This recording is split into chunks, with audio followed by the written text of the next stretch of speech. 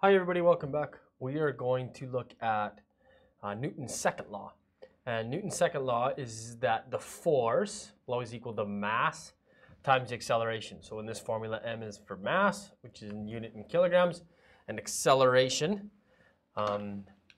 is meters per second squared.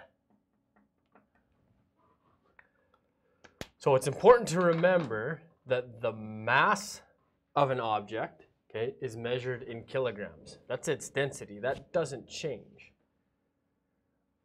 Weight is a force.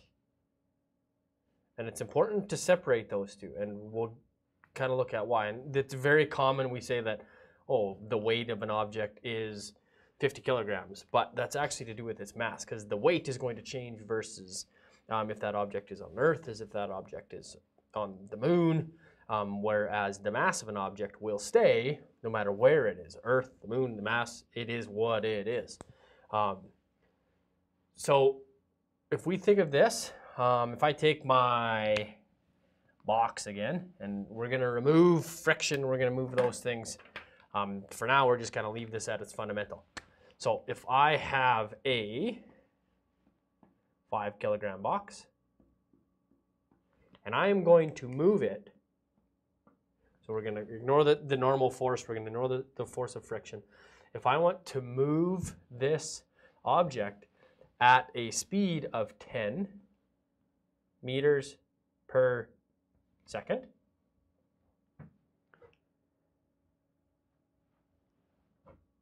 how can I calculate? Sorry, 10 meters per second squared. So how am I going to calculate the force it's actually going to take to do this? It's right in. So this is nice and simple.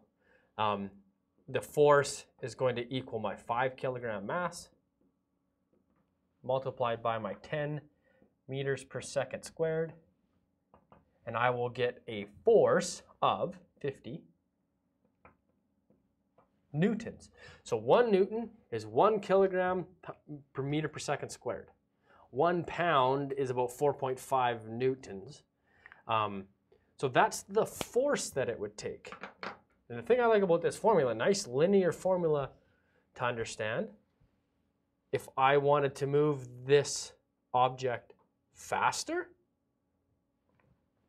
so if my acceleration were to increase, I shouldn't say faster, I should say my acceleration, because acceleration and velocity are different, but if my acceleration is 10 meters per second squared, it would take 50 newtons. But if I wanted to make that 20 meters per second squared, that's my acceleration, well, that force would double because I doubled my acceleration.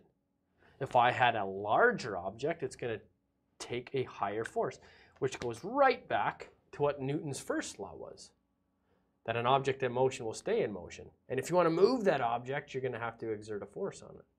This helps us, again, to understand it. So we can kind of think, just keep it fundamental again with motors. We're not getting too in-depth yet.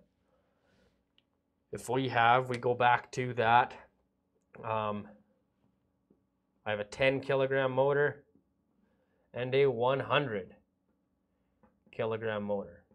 Just as a fundamental. There's lots that goes into this, I know.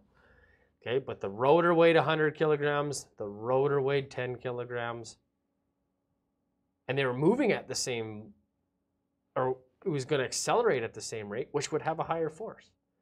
If I wanted to move the 10 kilogram twice as fast, it's nice and simple. That force can tell us a lot. And depending on how I want, if you keep things simple, just plug some numbers. This is a nice linear formula.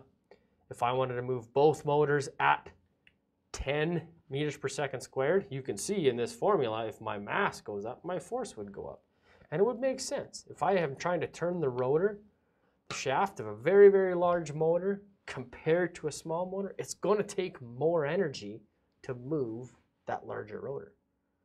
So this is just leaving at the fundamentals, but it's important for us to understand kind of just the basics behind what is happening so we can understand things like inrush current and starting torque and all of those. This is kind of where that fundamental comes from.